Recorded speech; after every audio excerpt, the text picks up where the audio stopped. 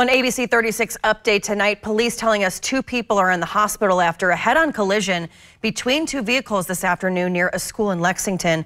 Police telling us the crash happened around 3:15 this afternoon on Winchester Road between Patch and Wilkes Drive and Frederick Douglass High School. The accident shutting down lanes for more than an hour.